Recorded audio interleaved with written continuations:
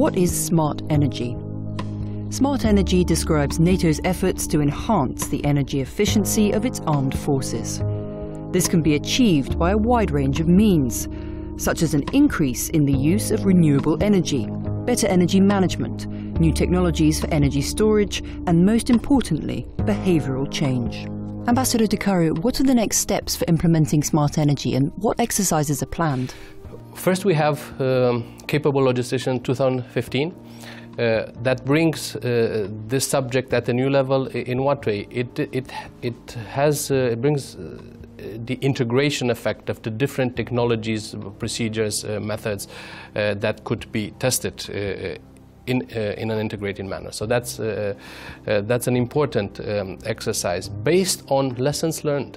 In this exercise and maybe other input that we can get from allies, I think the next step should be standardizing the best practices in terms of technologies, new materials, new procedures. We have to bring them all together and see how we can introduce them in the NATO standardization process or in agreements, the so-called STANACs.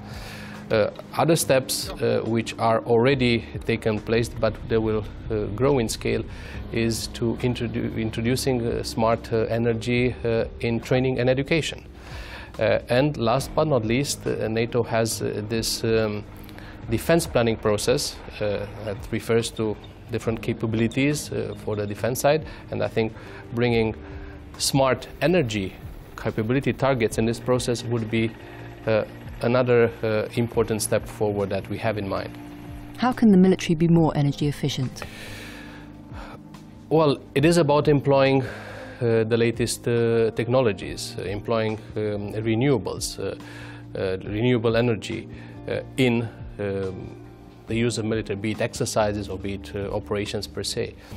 It is about, at the same time, about employing the most efficient procedures, because it is also about a mindset, how to use the existing resources in order to make things more efficient.